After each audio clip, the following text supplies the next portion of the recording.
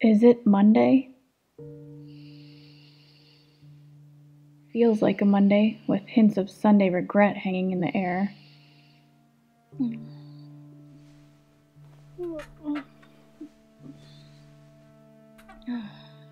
They're all starting to look the same, one morning bleeding into the next. Must be all that nothing I did last night.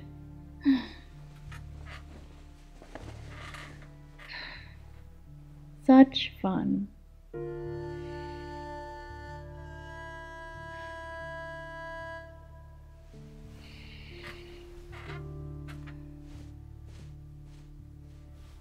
What's number one on the to-do list today?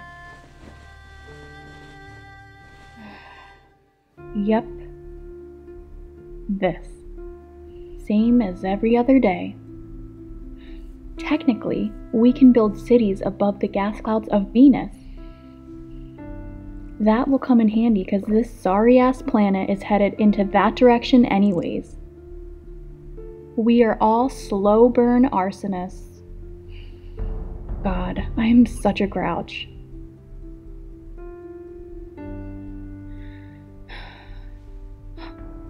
Coffee. I need coffee.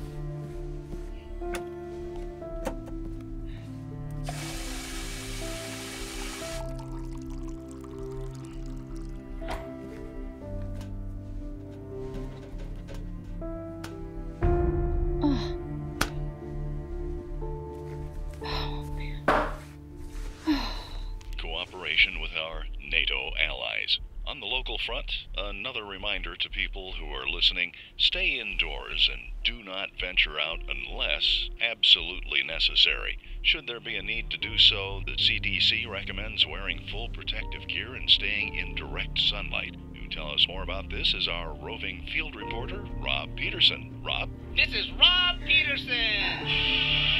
And a bright, sunny... They're out of coffee at the local, stripped bare, that much I know. Maybe at the little corner bodega on 3rd. It's low profile enough. I'd settle for those 3-in-1 rat poison satchels right about now. But a bag of freshly roasted Jamaican blue? Now that's a 20-point buck. Stay indoors as much as you can, they said. Well, a girl needs her morning brew. Best stay out of my way.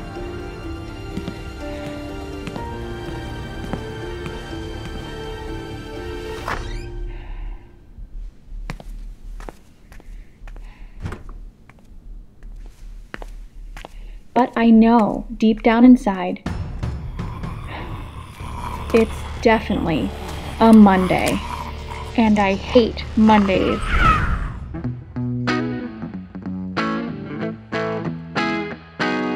Baby, when I see you, you're my world.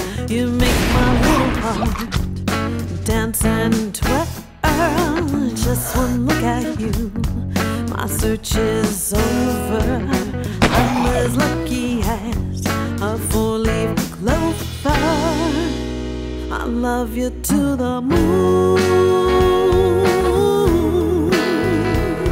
and back. I love you to the moon,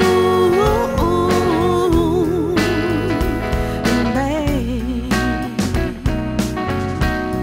I love you to the moon.